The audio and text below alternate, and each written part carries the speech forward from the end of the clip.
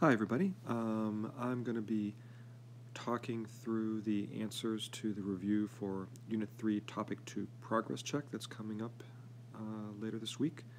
So I hope that you find this helpful. So let's get started.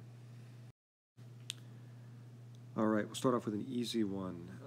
In this problem, we just have to find the measure of angle HJK. Now, make sure you understand what that notation means. That's not angle H. You have to follow it. H, J, K. It's the middle letter that really defines where the angle is. So we are looking for this angle.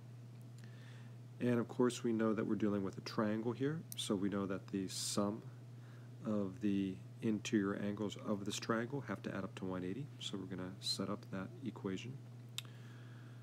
So I'm going to say that we have 90 plus 55 plus our angle that we don't know,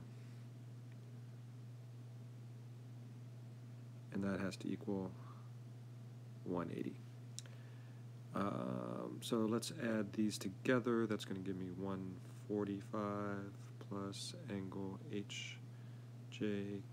equals 180, and then we'll subtract 145 from both sides, and that's going to give us a final answer of 35 degrees. A shortcut would be to know that since this angle is 90, these two have to add up to 90, and you can maybe see easily that 55 and 35 is equal to 90. Alright, so let's put that in the official. Whoops, that's wrong. Let's try that again. Let's erase that. So this final answer is 35 degrees. Alright, let's take a look at the next one. Number 2. Alright, so we have a few angles that we need to figure out, and I'm going to just find all the unknown angles in this picture first, and then we can match them to the angles we're looking for. So remember, we have different relationships that are going to connect known angles to unknown angles, which are these three that are coming around it. And two of the relationships that we're going to use here are supplementary angles, because we know when two angles form a straight line that they add up to 180. We also have a vertical angle situation here, and we know that vertical angles are congruent. So I know that this angle here is going to be the same as its vertical angle, so that's going to be 112. I know that these two angles are supplementary, so they're going to add up to 180. So this angle is going to be 68, and this angle is vertical with this angle, so this angle will also be 68. Alright, so let's match these numbers with the angles they're looking for. Let's see, we have A, C, E. Okay, so that's 112 for this one. 112 degrees. Then we have E, C, D. So that's this angle. That's going to be 68 degrees. And then finally, we have A, C, B. Okay, and that matches with 68 degrees as well. Alright, so again, the key is connecting known angles with unknown angles using our relationships. Alright, let's take a look at the next problem. Alright, so we have a triangle here, it's isosceles, we have a lot going on here. What angles are we looking for? Well, let's just get the other angles in the triangle. So the key to this problem is it's isosceles because we have two equal sides. And the one key point of this is that in an isosceles triangle, these base angles are also going to be the same. So I know that 40 plus this is 180, but these two are going to be the same angles. So I know that they have to add up to 140, right? Because 180 minus 40 equals 140. That's what I have for these two angles together, but because they're the same, I can divide this in half to get each angle. So that means that each of these angles are going to be 70. And does that work out? 70 plus 70 is 140, 140 plus 40 is 180. So let's match up with the angles that we're looking for here. First I want SVT, SVT. That's this angle here. That's going to be 70 degrees. And then, of course, the other angle, VST, is also 70 degrees. So remember, the key here is that an isosceles triangle has two equal sides and two equal angles. I'm going to write that just because I think it's important. Isosceles, I think I'm spelling that right. Isosceles triangles have two equal sides and two equal angles that kind of go with those sides. All right, moving on to the next problem. All right, so here we have a little bit of algebra going on and using angle relationships. So let's take a look at number 4 first. So I have a known angle and an unknown angle that's represented by an expression, but we're going to use the relationship of vertical angles, and we know that these two are going to be equal. So let's write that expression. We're going to have 3x minus 5 equals 123.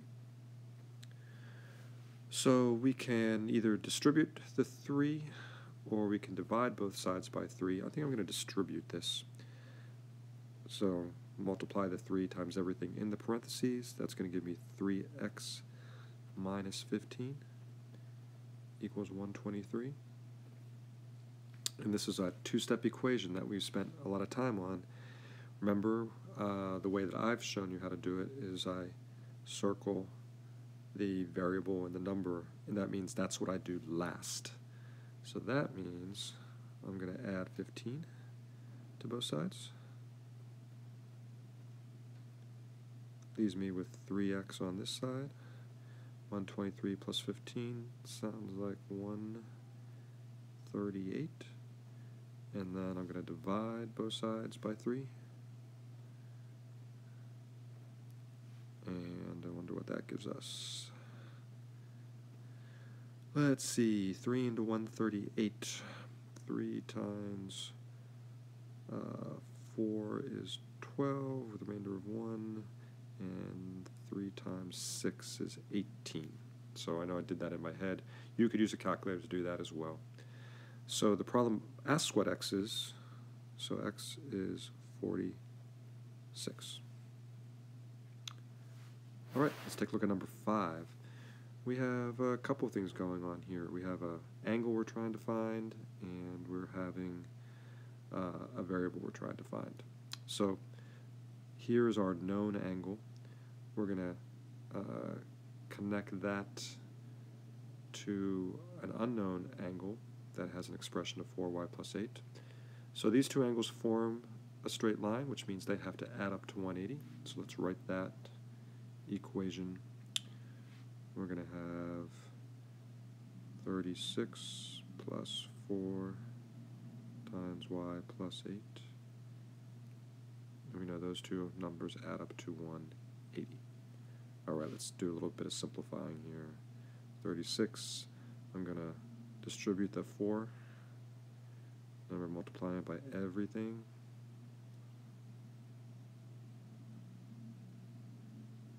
I can combine my two numbers, so it's going to give me 4y plus 64 equals 180.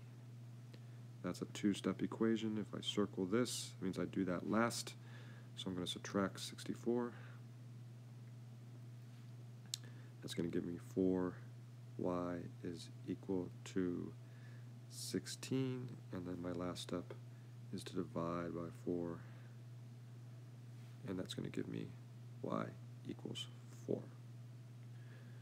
Alright, so I got that piece done. And then, once I know what angle K is, I could do a couple of things here, right? I could figure out what this angle is by plugging y back in, or K is supplementary to the 36, so I know that K plus 36 is equal to 180. I think that might be the simplest one, right? 36 plus K is equal to 180. So that tells me that that angle is going to be 144. All right. Again, we are using relationships to find connections between known angles and unknown angles. Known angles and unknown. Here we use supplementary. Here we used vertical angles. You could use complementary, or you can use the fact that triangles, interior angles add up to 180. All right, what's next? All right, so don't be tricked by these questions. You should really ignore the pictures because they all look like triangles, but if you look at the side lengths, you will find that some of them do not actually create valid triangles. So these are not drawn to scale. Ignore the pictures, just look at the side lengths. We have a rule for that. And remember, the rule is that the two smaller angles have to add up to be something greater than the larger angle. Okay, so that's our rule. I'm going to write that up here. The two smaller angles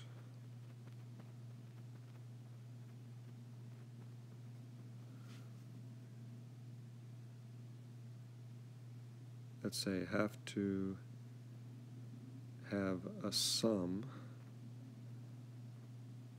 greater than the largest angle.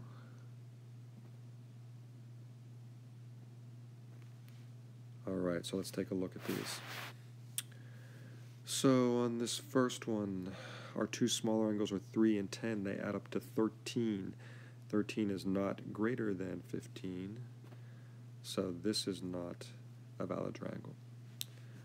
On the next one, our two smaller angles are 3 and 10 again, and their sum is 13, which is equal to 13, but they have to be greater than. So this is also not valid. All right, on this one, our two smallest angles are 3 and 10 again. They add up to 13. That is greater than 11, so that's a good one. On this one, our two smaller angles are 3 and 9 this time. 3 and 9 is 12. 12 is greater than 10. I'm going to write that down too. Okay, so I'm going to write here 13 greater than 11. Here I'm going to write 12 greater than 10 and circle that to let you know that that's a valid one. All right, let's take a look at the next one. Our two small angles are 3 and 7. They add up to be 10. Our third largest side is 10. They can't be equal. It has to be greater. So this is not a good one. And then here we have 3 and 3 are our two smaller angles. They add up to 6. 6 is also not greater than 10. So this one does not work either.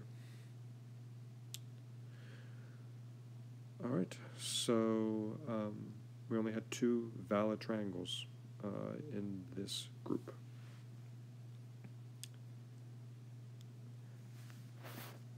All right, let's take a look at the next page. All right, this one's a little tricky for me to do on here, but I'm going to give it a shot. We have to draw an isosceles triangle with one angle that is 40. So I'm going to start by drawing a line. And let's see, let's put it over here. And I'd like that line to be a little thicker. Okay. And then I'm going to measure from this angle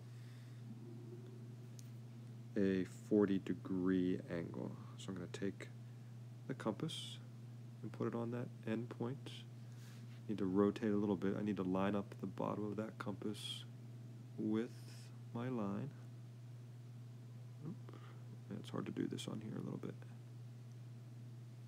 I can do even a little better, I think. Let's see. That's pretty good. So I'm going to mark off where the 40-degree angle is. Okay, so that's, around here.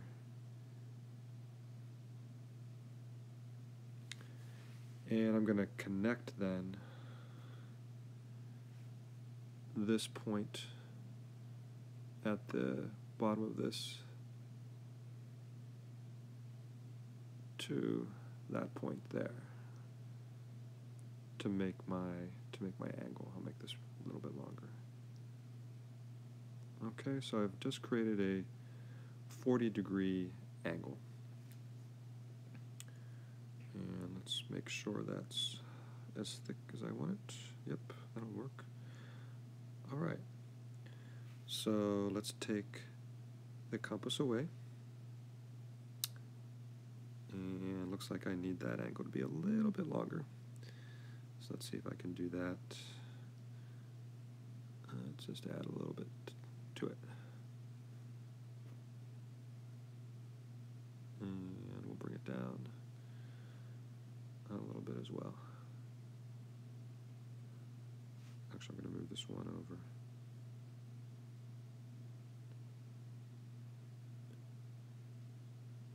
Let's see, just a little bit. All right. So I still think I have my good angle there. Now, it's an isosceles triangle, and that 140-degree angle, right, is in here. So I need to measure off a side length on the top and the bottom that are the same. That's going to be my two equal sides of the isosceles triangle. Then I can just connect them. So I'm going to take my ruler here, and I don't know. What do you think? I can make it any length I want. I'll make sure I line up the beginning of the ruler at the right place here. Okay, that's not too bad. Let's say, there's no numbers on this ruler, but we'll go 1, 2, 3, 4, 5, 6, 7, 8. Let's see here. 1, 2, 3, 4, 5, 6, 7, 8. So I'm going to put a mark there.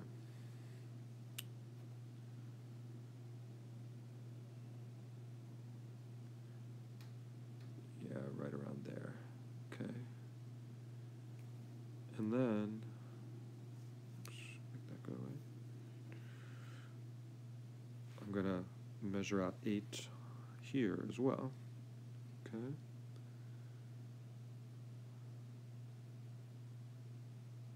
Let's see. So that's going to be 1, 2, 3, 4, 5, 6, 7, 8. So it looks like it's about right there. That's not too bad. All right. So now, I'm going to move that out of the way. I have these 2 points that mark off a similar distance. So now I can just connect those two to make my isosceles triangle. So I'll just draw a line starting there and connect that one, and I have it. So, just to be clear, I measured off this angle. I measured 8 centimeters here, 8 centimeters here, and then connected those two lines. So I have an isosceles triangle with one angle of 40. Now, of course, these will be 70 and 70, right, to make the whole thing add up to 180. All right. So, moving on. All right, big scary diagram, but it's really not that scary. So, again, before I start looking for specific angles, I'm going to just try to find as many different angles as I can with the information that's given. So, follow along. So, first I have vertical angles, so I know what B is right off the bat. That's 35. And then I know that A and B are supplementary, so 35 and angle A have to add up to 180. So I know that's going to be 145. All right. Okay, what else can I figure out here? I can figure out angle C because we have 3 angles here that are supplementary together. That line is the outside of 3 angles, so I have a 60 and a 90. Let's write that in here.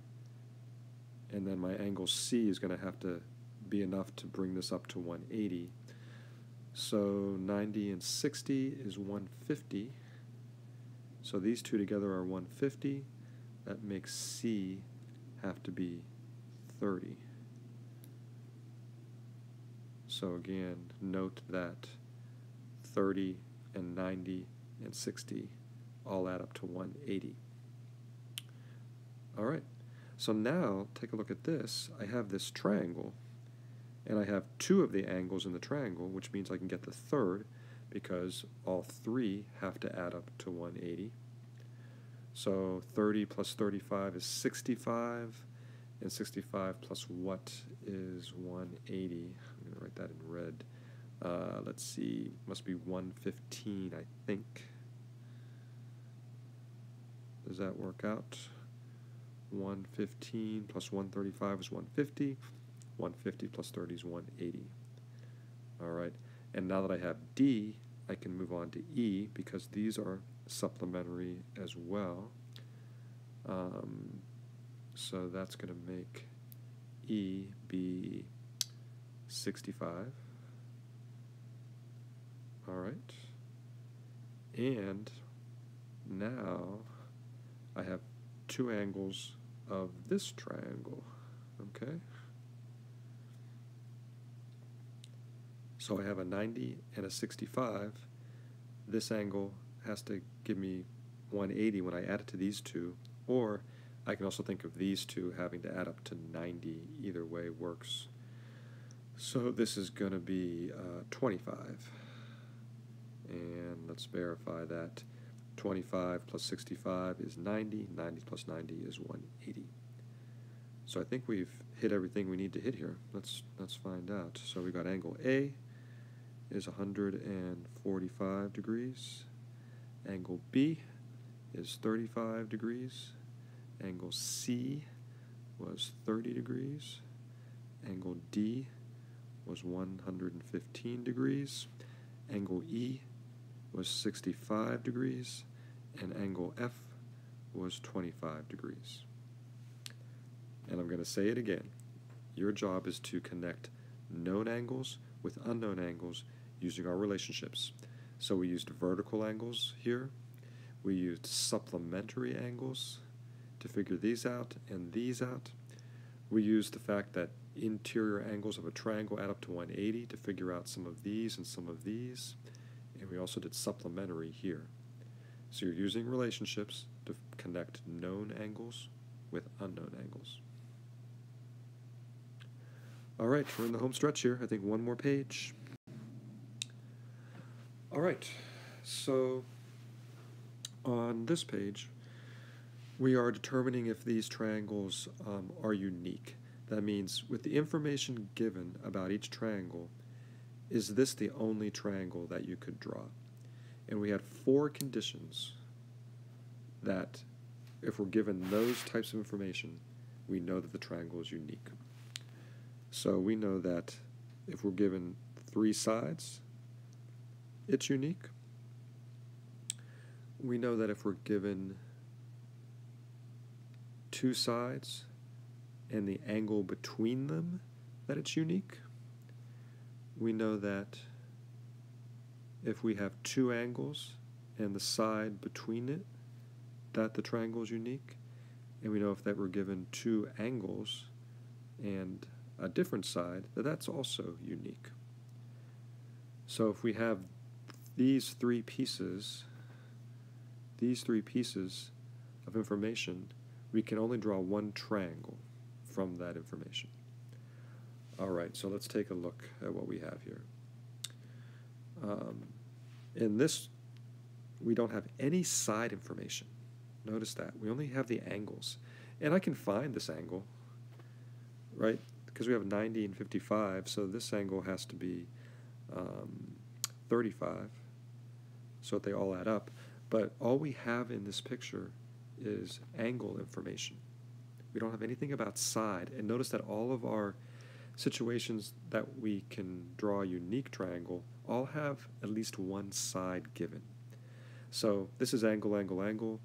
I could draw a bigger version of this with the same angles. So this is not unique. So I'm going to write that down here, okay? Not unique. All right, let's take a look at the middle one. So here we have an isosceles triangle. This is the same one we were working with earlier. We have an angle, and we have 2 side pieces of information given to me, and that does match one of our conditions. So that means this is unique. I can't draw another triangle. Once I put these side lengths in, that kind of locks in the triangle. I can't make it any bigger. I can't make it any longer. The angle stays the same. So this side angle side tells us, because we have side angle side, that tells us that this is unique. So I'm going to write unique because of side angle side. All right, let's take a look at this last one. We have another isosceles triangle. We know these 2 sides are equal because of these marks and because these angles are the same. However, we still don't know the lengths of these sides. We know they're equal, but we don't know what the numbers are. So again, I can make a bigger version of this with these same angles and having equal sides, but they would be a different triangle. So once again, we don't have any side length information. We only have angle information. So this is similar to the first one. It is also not unique.